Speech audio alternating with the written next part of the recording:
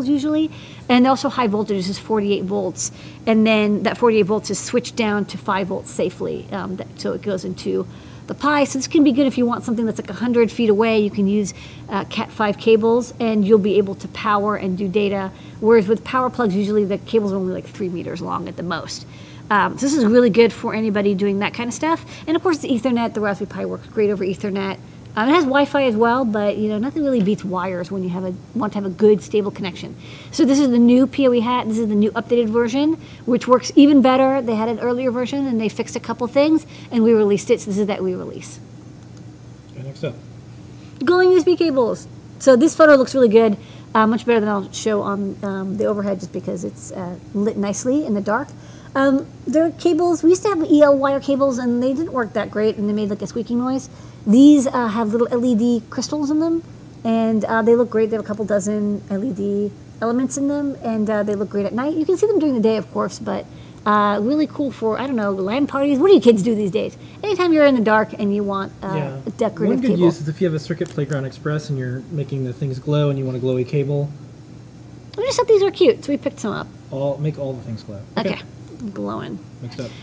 Next up, we have the US 100 ultrasonic sensor. This looks a lot like the very common HCSR04 ultrasonic sensor. It's a little different. On the back, there's a jumper. And that jumper lets you select either like standard, like trigger response mode or UART mode. So this module, not only can you do the thing where you like toggle the pin and then it sends you like a pulse width back, but you can also use it in UART mode. And this is handy if you have a microcontroller that has software serial or UART, but you don't necessarily have the ability to do that specific timing stuff, mostly because some microcontrollers or like some Python or Espruino devices maybe don't have such precision timing capabilities. In that case, use the UART mode. You send a character and it replies back with basically the number, and that number is millimeters, and also has a temperature sensor built in, which you can get over the UART mode. So here is a little demo. Let me get my Ethernet cord out of the way. Oh, this is a very finicky Ethernet.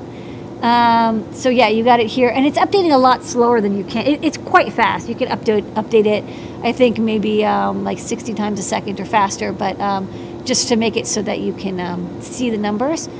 And then, as I move my hand back and forth, point at the ceiling, it's quite fast and responsive, and then it also gives you the temperature, which is in this case 22 degrees centigrade. And this is using the UART mode. But then again, you can always use it in the old style HCSR04 mode. I'm going to show you this module. So on the back there's a jumper. Remove it and it's in that standard mode.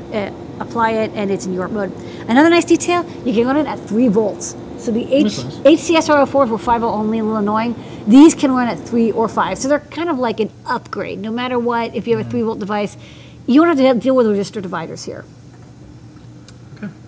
And then start of the show tonight, besides Ulay Data and our community, is FPGA. That's why the code is FPGA. Yay, you were wondering. So the TinyFPGA BX, this is from TinyFPGA Group, and they are selling these on GarageSupply. We picked up a bunch. It's an ICE40 FPGA board. It has a USB connector built in. It also has a SPI flash, which I totally forget the size of, but you can look it on the product page. A lot of pins broken out.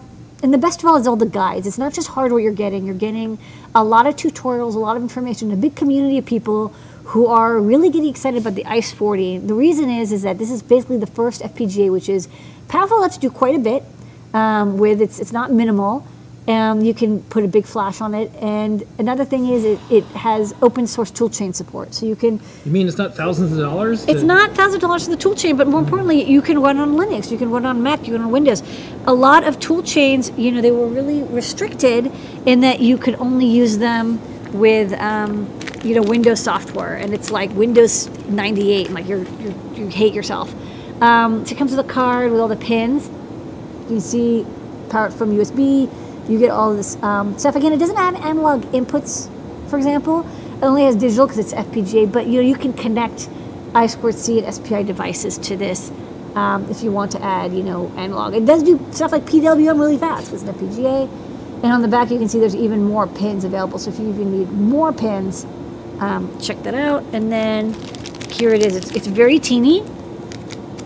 And, it's not out yet, don't ask, but I know that they were looking at designing a feather as well. So this could be really interesting to see FPGA feathers. Got a little button as well. I think this is probably reset or bootloader mode. And the bootloader's over USB. So again, you don't need anything else. This is all you need to get started with FPGAs.